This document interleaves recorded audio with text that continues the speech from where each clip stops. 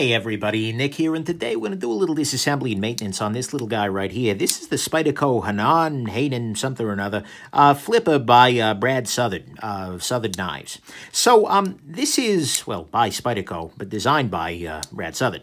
This is an interesting piece, and I'm really curious how this is going to go disassembly-wise. I think it's about an even bet. I'm hoping that they've made it so that you only need to remove the scales on the what the heck side would this be? The left side? The show side, at the very least. The lock side doesn't make sense with compression. Guys, it's going to be a long one. Pardon me, so hang in there. And gals, for that matter. I always say guys, but I intend that as a gender-neutral term. Okay, hey, beautiful, they did it right. So now the bigger question is, can I remove this scale? Or do I have to remove this bolster, or can I just pull the scale? We're going to find that out here shortly. But, all right. So what I'm going to do here is remove this pivot. What I'm hoping is that when I've removed the pivot as well as these two back scale screws, the knife will come apart naturally. There we go. Turning this. A little bit of a thread locker on there, but not too bad. I like what they're using in Taiwan. I mean, if they over-apply it, it can be a little rough, but otherwise it's pretty solid. Works well, it's not too aggro, etc. Now, my hope is that when I pull this screw in the back there, it's a tiny freaking screw, and this screw here, the knife will come apart of its own volition, and indeed it has, and there we go. So what we can see here pretty immediately, aside from a very fashionable I Am Nick Shabazz t-shirt available at the Shabazz, by the way. Sorry, couldn't resist. I'm like the one person with the real ethos to wear that, although it amuses me to see other people wearing them too. Oh, cool. Okay, so what we see here are a couple of things that are immediately of interest to us. We see that this is a compression lock knife. I mean, that's pretty damned obvious to anybody, well, ever, who's in the knife game, that is, because the lock slides in between the blade and this stop pin here, and basically in order for the knife to close, well, open, so to speak, without pulling this back, I would need to crunch this pin, and that's not going to freaking happen, so there you go. Next thing that you'll see is that this is using the brand new revised Spyderco pivot system for bearings. It's using these thicker phosphor bronze bearing races, which is, fine, and it's using thicker steel washers down there, which is also fine. So that's very good. I appreciate that very much. Next thing, we are going to be taking a look at the detent on this knife. Unfortunately, I don't think there's anything we can do about it, but the detent on this knife is very, very soft.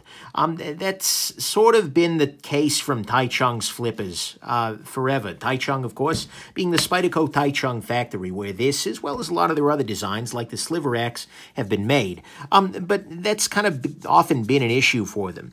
And so, unfortunately, I don't think there's anything we're going to be able to do about it, but we're going to try.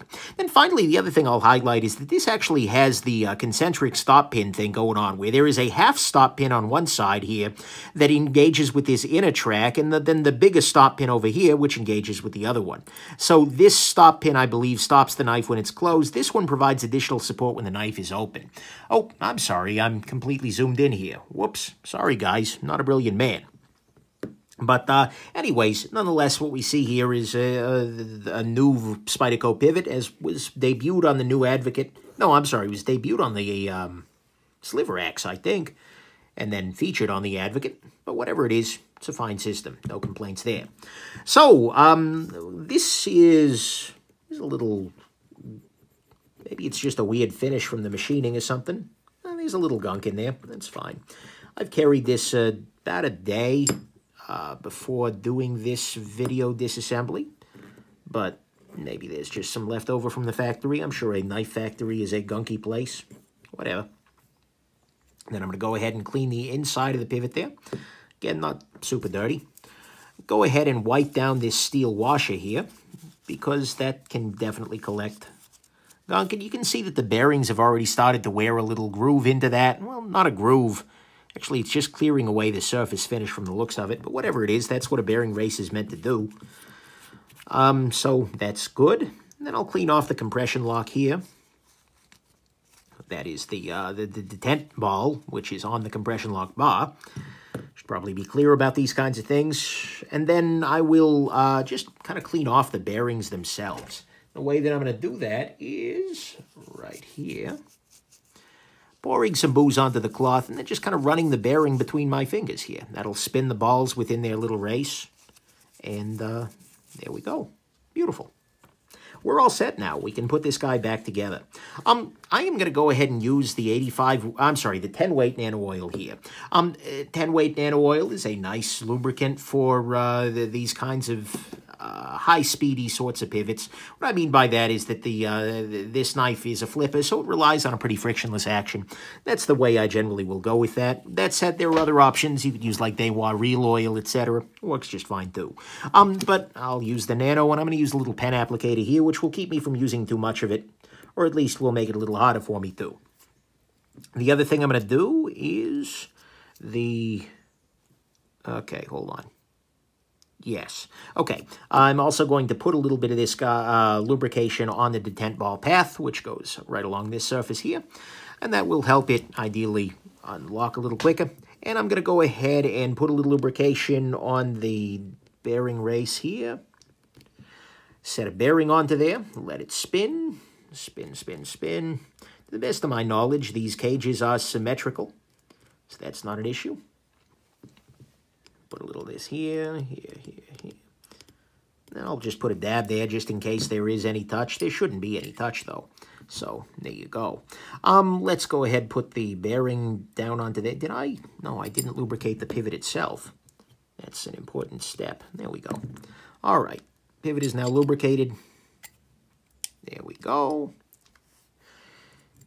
My failing to lubricate something is rather out of character. Usually I over-lubricate everything. Speaking of which, put a little on the dent ball, a little there. And I just flipped the Q-tip up. That was cool. Wish I had it on video, but you're going to have to trust me for that one. Now we're going to drop everything back on there after I confirm that there are no parts missing. Stop pin is in. Stop pin is on the other side in. That's good. Both bearings are in. That tends to be helpful for knife reassemblies. I'm going to go ahead as I pinch things together, and I'm going to pinch on the compression lock, which will take some of the tension out of the system, let everything lock into place. Now what I'm going to do is go ahead and use a little bit of thread locker on the pivot here. And I'm going to use, for my thread locker here, a little bit of 85 weight. No, that's not at all the descriptor here. A little bit of blue thread locker on a stick. Take a look at my knife disassembly toolkit video to get more details on what tools I'm using here and why. And we're going to go ahead and I kind of back the screw out a little bit there. Sorry, you probably can't see this, but back the screw out a little bit there. And you want to make sure you don't over-tighten initially. Don't crank it down too hard, or you run the risk, particularly on the older bearing system Spideys, but run the risk of pinching something in there. I'll go ahead and put a little tiny bit of thread locker on this guy. Don't want to drown these inner screws, because they're not coming out anyways, but still, it's useful.